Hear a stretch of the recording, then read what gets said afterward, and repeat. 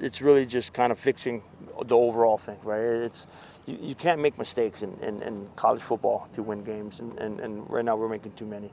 And so whether it's penalties and third down and other things, we have to be better at executing and being fundamentally sound and doing our job. And we know we're coming down the home stretch. It's not the position that we want to be in, but I think finding out, what the issues were, getting the penalties out the way, but now we just got to work on, ball security, making tackles, and that's really about it. For us, we feel like we're right there as well.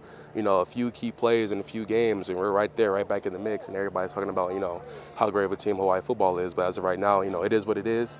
But we're going to try and make sure that we do everything possible to make sure that we clean up our mistakes every week. Every time you're in like a losing streak, you just need a win to get your team going, because you just need to get on a roll. It's hard to get out of like a rut, and once you get out of it, you can get rolling, you can get going and ride it out to the end of the season. And so it means a lot just to get us rolling. But I think we'll have a good chance this week, and I just hope it's going to be a good game.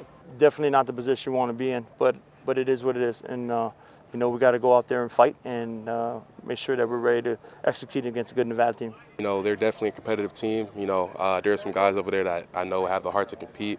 But, I think that's the biggest difference, in winning and losing teams, being able to win out those close games. So, for us, we're trying to kill as many mistakes. I know that they are too, because I know that they feel over that they're right there. And, they still got to come here. They still have to try and come win here. So, if whatever it takes for us to win that game, whether it be close, whether it be by a lot of points, I think that we still have the best odds to win the game.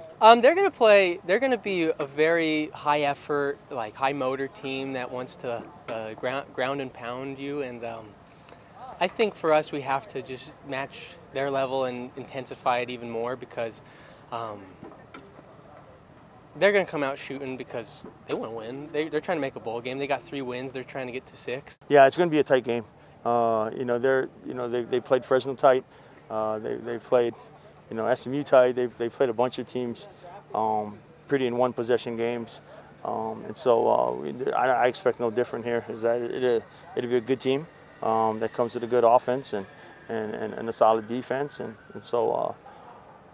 We look forward to playing a really good Nevada team. This is my first homecoming here, so I definitely feel all the spirit. Hearing the bands play, seeing all the people getting excited for the game. A lot of people know that this is my former school, so I'm getting a lot of questions about it as well.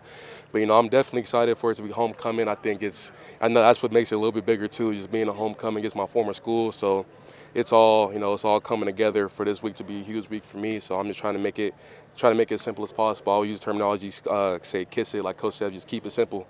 And or keep it simple, stupid is what they refer it to. So I'm just trying to make sure I do everything possible to make sure that I'm doing my job for the game. And seeing these guys, it's going to be cool to see these guys before the game. But when that game clock starts from 15 minutes for the first quarter till it hits the quadruple zeros at the end, it's business on the field. So do what I can to help my team win, help Coach Chang win, and whatever happens, I just hope that we're the ones that come out victorious. I think homecoming is important for us to get the fans back and the alumni back and all the people that played here.